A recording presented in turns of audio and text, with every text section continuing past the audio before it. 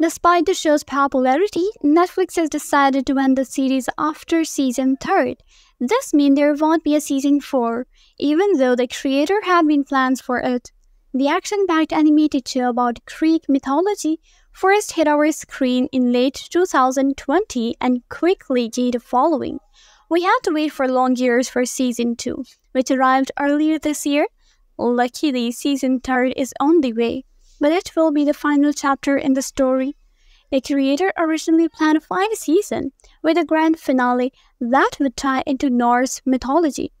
They even talked about a possible spin-off focusing on the character Medusa, but it seems Netflix didn't see enough viewers to justify continuing the series beyond season 3.